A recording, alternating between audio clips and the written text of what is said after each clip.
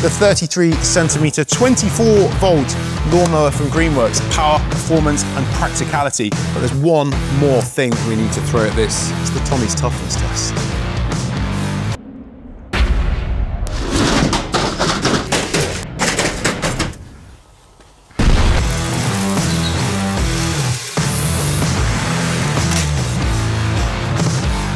Now we've seen our first option, but what if our lawns are a little bit bigger? We just want a little bit more power for manicuring our lawns and mowing. Now, if you need extra range, if you need extra features, if you want the option to be able to mow slightly longer grass and take that longer grass down to a shorter cut, then this could well be the perfect mower for you. Step away from the fossil fuels, get rid of that cord and cable, replace it all with a 40-volt lithium battery. Now that is your powerhouse, enabling you to mow on a single charge up to 250 square meters. Now this comes with the fast charger, so it's a 1 hour charge from flat to full. Now if you're in a rush to mow your lawn, then you only need to wait 30 minutes in order to get up to 80% capacity. So what's different about this versus the 33 centimeters? Firstly, it's a broader cutting width. This is 35 centimeters, so a good, generous cutting pass on the grass. Single lever height adjustment on this one, so you don't have to adjust the axle. You can drop down. And this is a top tip if you are going to make your first pass of the grass, or perhaps your mower has given up the ghost and you're looking to embrace cordless cutting convenience. Once you get this home, if that grass has been grown or if it's been left to grow whilst you're on holiday, don't go rushing out on the lowest setting. You wouldn't go into the barber's and ask to have all your hair cut off in one go. Well, maybe Paul would. There's a couple of reasons why we don't go and do that. One, because we don't all want to look like Paul. And two, the barber would really, really struggle. So you want to start on the highest cutting height and work down through the increments. Now on this mower, you can start off at 80 millimeters. So that's 8 cent, that's not 4. You can start off at 80 millimeters and work all the way down through increments down to a crisp, tight 25 millimeter cutting height. You'll see that we've got some really tough, rugged, articulated wheels as well. Great, so if your lawn is a slight camber on it, or perhaps you've got some undulations or topography to take into consideration, the fact that you've got that additional traction on those 4 tough, robust wheels. Then you've got your splash-proof cover to house that whopping 40-volt battery. And this is something I definitely wouldn't want my kids taking off for a test drive without me. I can immobilize using my safety key, and that's all housed underneath that splash-proof cover. Now the 40-volt range is ever growing, covers everything from your mowing, to your hedges, to your edges, to your chainsaws, your pole chainsaws.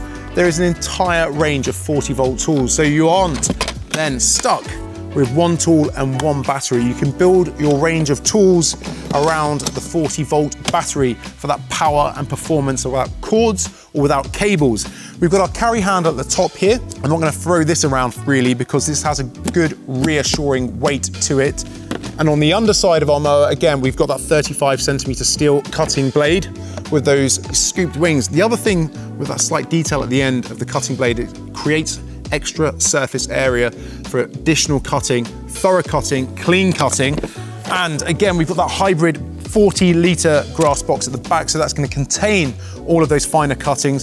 And if you don't want to contain them, this also comes with a mulching plug as well. What that mulching plug allows you to do is remove the grass bag, insert your mulching plug. Every time I go to do this, I do it wrong. First take. So you insert your mulching plug into the back, clicks in, you get a nice resounding click, close the flap. Those cuttings are going to get sliced and diced into tiny little particles, and then they're going to deposit onto the lawn surface. Now, why would I want to do that? I've just mowed my grass. Surely I don't want to leave the grass sitting on top of my lawn. Well, actually you do in some cases, especially if you've got larger paddocks or larger areas of lawn, because that's a really easy way not only to mow your lawn, but also to feed it, because those deposits of grass cuttings are going to sit initially on the surface, but they'll break down so quickly, especially if you have a mixture of sunshine and showers. It'll break those particles down, and that becomes instant, nutrient-rich material for that root system of your lawn to latch onto, and that's going to stimulate new, fresher, vibrant growth. So be warned, if you do mulch, you're going to have to prepare yourself for additional mowing. It's a really good way to be able to invigorate tired looking lawns and make use of those grass cuttings. Something we didn't mention on our previous mower, just release these quick nuts here. Pull that out, that handle will drop down, making it much more compact for storage. If you want to go one further, you have your quick release clamps either side of the handle. I don't know if you noticed, but I'd already released one earlier, or perhaps maybe just forgotten to tighten it up at the start of the video. Let you decide that one. Move the handle out, over and down. So that 35 centimeter mower takes up less space. What does that take up less space then? Than something bigger than this. The profile that 35 centimeter lawnmower takes up is next to no space. So great if storage space in your household, your shed, your garage, your garden is at a premium. Now, let's get it back into the erect position. Couldn't be quicker. Again, you need to clamp in those quick release clamps. It's a little bit liberal on the loosening. So Paul's gonna edit this bit out, aren't you, Paul? Make sure everything's nice and tight. Now to start can be easier, same again. Press the safety button, pull back. Again, a good reassuring sound, but there's no point it sounding the part.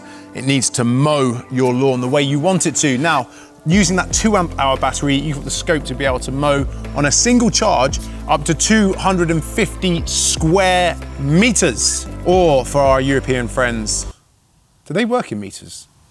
Ounces, I think. For our American friends, that's 298.88 square yards.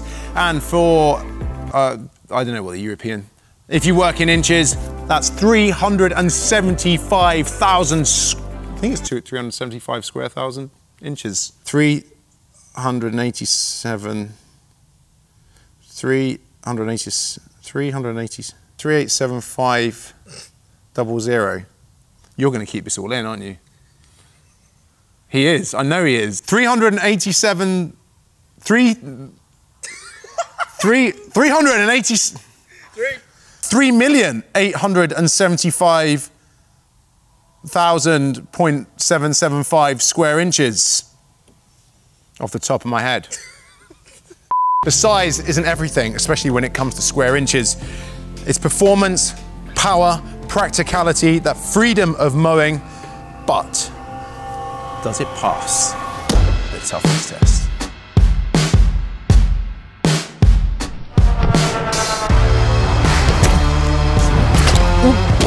What happens if your neighbours play golf? Tommy lining up his first shot on the 9th as he looks to hit the green. Works. Let's see what he's got. Oh! Mate, there's next to nothing. There's a couple of superficial marks. And that's it. We're gonna need a bigger ball.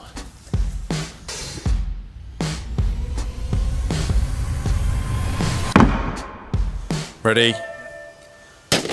Mate, seriously, not even a fracture. It's just, oh no, I dropped my mower. Again.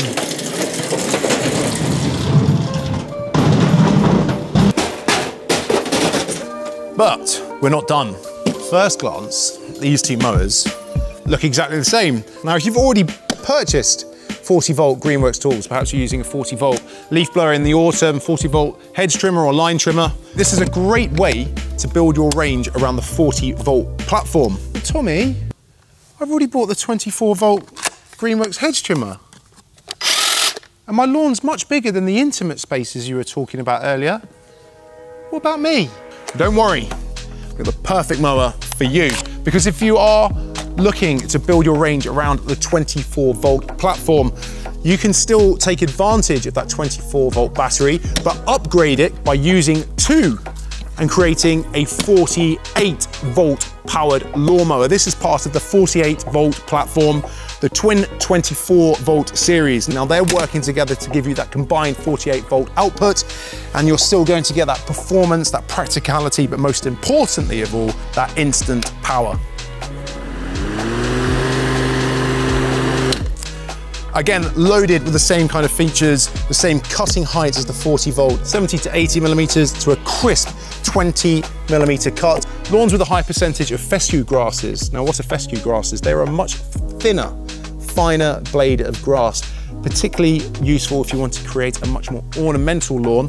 They will need regular mowing and they do benefit from a shorter cut. So if perhaps you want to get that kind of bold green effect on your lawn, that is where I'd take my lawn down to that tight 20mm. You can still get an optimal performance and optimal cuts if your lawn's slightly undulated or if it's just a balance of different grass seeds, but it's lovely and green and you still want to mow it. I would keep it between around about 30 to 40mm. That's around about setting 3 and 4. By doing so, it's going to keep that vibrant, lush, rich look. It's going to feel softer under your feet and it's going to stand up to more foot traffic. So by keeping it slightly longer, not only is it going to look better, it's going to be a healthier lawn and particularly useful if you've got pets and young children and you're constantly out there as a family. The longer the grass, the more it's going to withstand, the better it's going to look, and the more inclined you are to be mowing it throughout the summer months. And don't forget, you can always shout out any questions on how to get the best out of your lawn in the comment sections down below, or if you want to find out any more about these tools, you can always ping me a question down in the comment section too. I've got a question. Paul's got a question. Where's the grass box on that one? Well, the reason I've only got one grass box is to show you the fact that you get a mulching plug. It's not because I forgot it and left it in the shed and I couldn't be bothered to go and get it, even though the shed's only over there.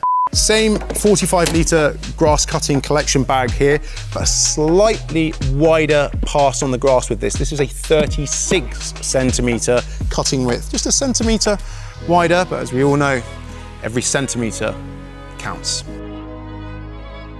So we now know we can build our range of gardening tools around not just the 40-volt platform, but the 24-volt platform if we want to. We've seen it perform, we know it's got the power, but does it pass the toughness test?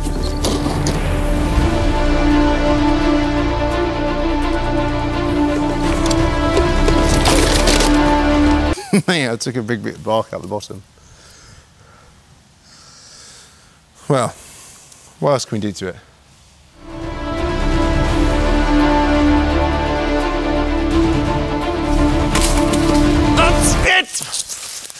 That's the last time I'm gonna give you a dumb thrusting!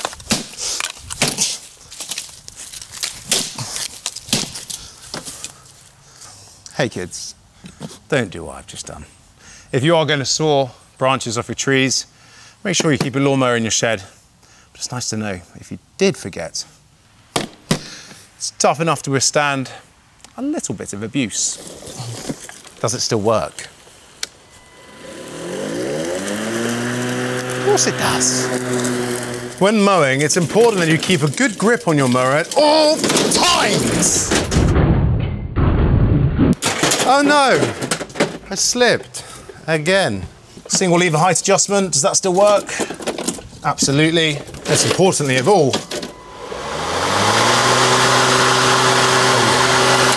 lovely jubbly, which is an old English expression for, great, my mower still works. But let's do it again.